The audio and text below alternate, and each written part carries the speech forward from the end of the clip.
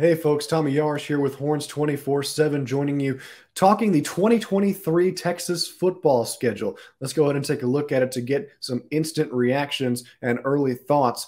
First up, 6 tough road games for the Longhorns this season: at Alabama, at Baylor, at Oklahoma in the Cotton Bowl in Dallas, at Houston, at TCU, and at Iowa State. This is a big test for Steve Sarkisian. He's 4-7 on the road through his first 2 seasons.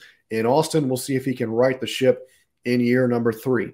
Next up, 2 new faces on the schedule: at Houston on October 21st and hosting BYU on October 28th. Remember, the Big 12 Conference adding 4 new teams, so Houston and BYU are the ones selected for Texas on the schedule this year. That means no Oklahoma State and no West Virginia on the slate for Texas this year, 2 teams they normally play every year before the conference expanded. And lastly, the bye week. They say it never comes at a bad time. I think it comes at the perfect time this year, right in the middle of the season, after the Red River game against Oklahoma. So the Longhorns will get another week to prepare for Houston on the 21st. Let's take a look at a couple games individually here now, a couple that pop out to me when I look at it. First up, obviously, at Alabama. Tuscaloosa, a tough place to play and a really tough team with Nick Saban's Crimson Tide. Longhorns lost a heartbreaker last year by just 1 point on their home turf.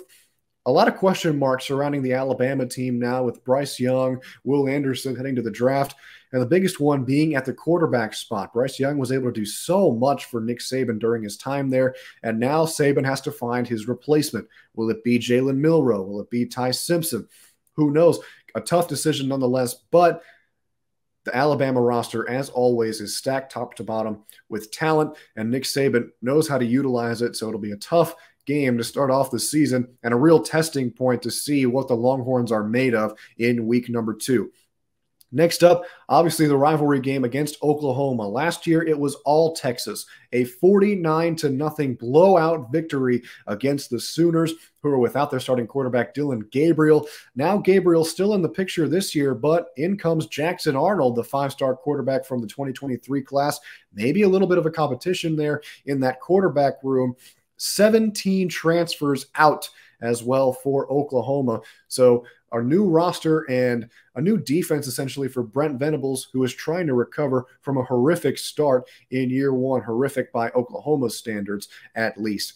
So an interesting rivalry game there following a 49-0 win for the Longhorns. And then next up, the 2 new teams. Obviously, it's going to be interesting to see how the Longhorns handle 2 teams that they haven't played in a long time. The last time they played Houston was in 2002. The last time against BYU was 2014. This may be the only year that Texas will play these 2 teams in Big 12 competition, with the Longhorns and the Sooners from Oklahoma heading to the SEC. So we'll see how they fare against some new opponents in 2023. And then last but certainly not least, at TCU on November 11th. The Horned Frogs coming off a trip to the national championship this past year in year 1 under Sonny Dykes. Obviously didn't end the way that they wanted it to, but nonetheless making it there when they were unranked to start the season, a massive accomplishment. A lot of talent leaving Fort Worth as well, though. Max Duggan exits. Quentin Johnston heads to the draft. Travius Hodges-Tomlinson, the Thorpe Award winner, heads to the draft as well. But they do bring in some key transfers like JoJo Earl and Trey Sanders from Alabama. So we'll see if Sonny Dykes still has it in him in year 2 and he can lead the Horned Frogs to another surprising year. That'll be a tough game in Fort Worth, but the Longhorns won it the last time they played TCU on their home turf as well. Keep up with the conversation on the 2023 schedule and more at the Horns 24/7 website, horns247.com. And stick around our Horns 24/7 YouTube channel for more content updated all the time. We want to thank you so much for joining us. Be sure to stick around, leave a like, and subscribe to the channel, and we'll see you next time.